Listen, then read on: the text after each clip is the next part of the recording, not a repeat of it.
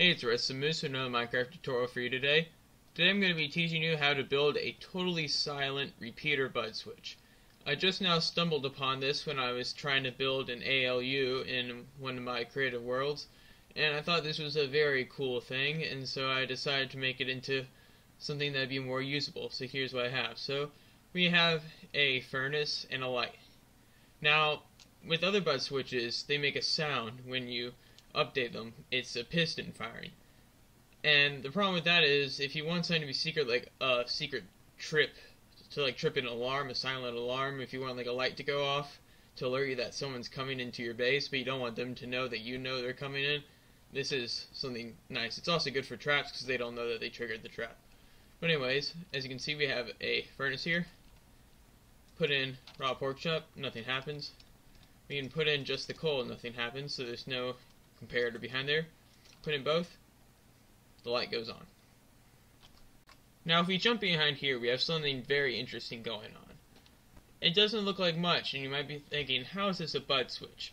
Well, down here I have built multiple demonstrations of it, and I have them facing in multiple directions just to show you that it doesn't matter which way you have it oriented. Sometimes it matters if it's facing west or east, but this design, it does not matter.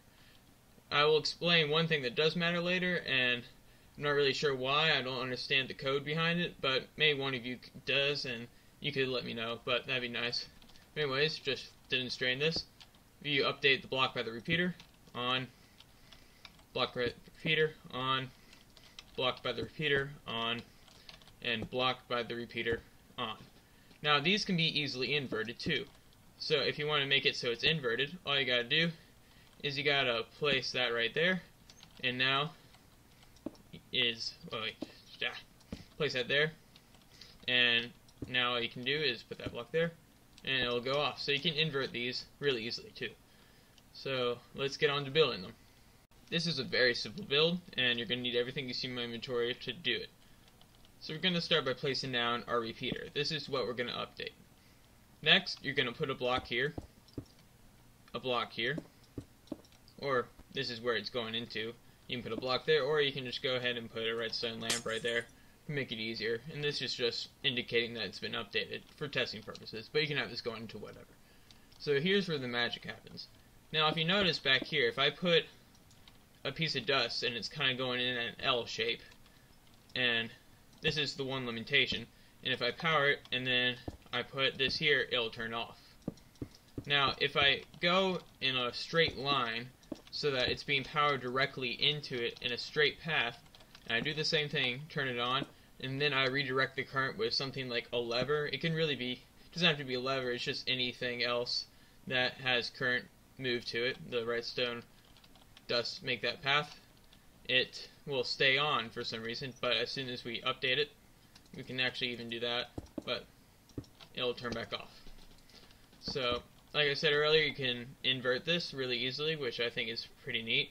I inverted it just back then, but say you don't want it inverted, what you gotta do is you gotta start with this here, and then put that there, turn it on, then break the blocks, and you got it.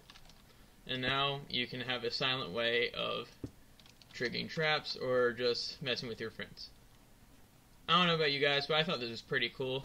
I haven't really seen a silent bud switch. I am aware that there's a complicated way you can do it with comparators, but it has to do with the orientation of it.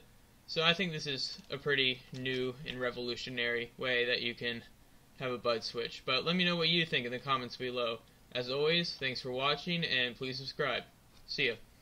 Don't go just yet, there's some more I need to show you. So, I figured out that you can build it this way, and it can be in an L shape like that.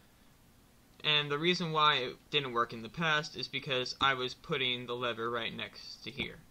Now, as you can see, when I do place the lever right next to it, it doesn't immediately update. Now let's see what happens when I flick it on. Nothing happens. Now if I break the lever, it'll update. That's another weird thing I figured out after I recorded the video. So I'm just going to correct myself and show you guys that. The reason why it didn't work before is because I was just putting the lever right there, and then by updating it, it, made the bud switch go off. Well, now, see you guys for real.